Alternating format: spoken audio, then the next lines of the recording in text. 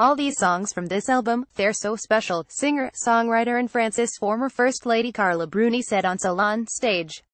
Bruni is preparing for the release later this month of her album of English-language cover songs, French Touch, produced by David Foster.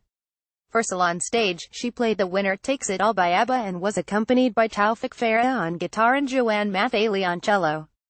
Most of the songs were very nostalgic for me, Bruni said, because those were the songs I was playing as a teenager, and when my parents got me a guitar, I must have been 10 or 11 years old. Before I wrote my own songs, I would play other people's songs. I actually know them by heart more than my own songs, she added. The classic nature of the tracklist and the memories the songs evoke is nostalgic for Bruni, which she compared to the experience of smelling perfumes.